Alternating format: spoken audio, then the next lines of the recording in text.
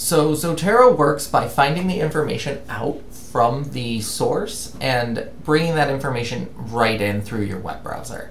So to do that, we need to head over to the library homepage. And I'm going to run to a database. I'm going to choose education, and I'm going to click into our database. I'm off campus, so I log in, and now I'm ready to do my searching.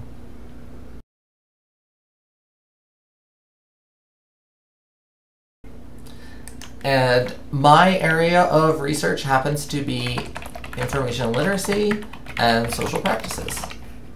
So I'm going to do this search, and I'm going to see what comes up. And if you notice, my icon right here changed to a folder.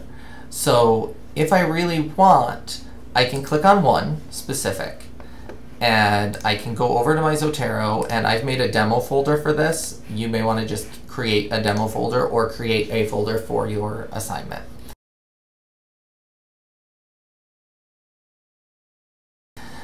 And I'm going to make sure I've chosen that demo folder. And then notice my icon's changed. So if I want to pull this into Zotero, I click the icon and it says I'm going to save to demo. I can change my folder if I need to. It will bring in the article information and the full text if it's available. And then when I look over here, here it is. Now I use APA format, and that means that titles have to be formatted a little differently. All I need to do is right click and change to sentence case. One more time, right click on the title and change to sentence case for my article title.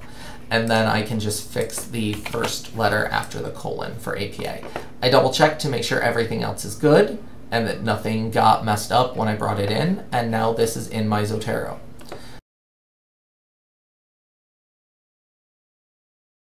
So far, we've covered how to install Zotero, set up sync, add items, edit items, organizing, creating a bibliography, and now we're going to talk about configuring the full text.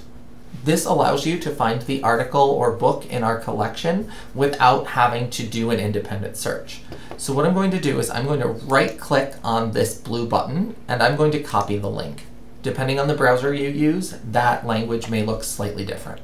Then I'm going to go over to Zotero and open up my preferences. I go to Advanced, and I paste in that link right here.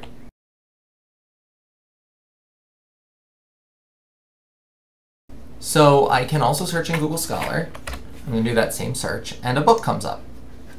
Now I see my icon changes to a book, so I can click, and we're going to add that right into demo.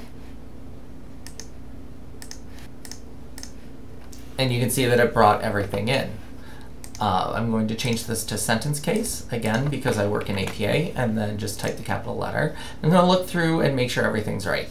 Now, this book having just come out a month ago, I'm recording this in September of 2020, so 2 months ago this book came out, that doesn't seem right to me, so I'm going to double check. And I'm going to look and see about this book. What does it say? And it says that it's 2020, but the cover doesn't look quite right. So I'm going to click on and click through.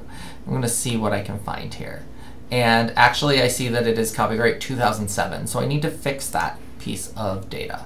So I can just change this to 2007, and now I have the right information. I can now use the library lookup to find the book in Brockboard's collection. And so I do that, it takes me over, and it says we do actually own it. And so if I wanted to, I could click sign in and then place a request to have this held for me for pickup, and I would have my book and be happy.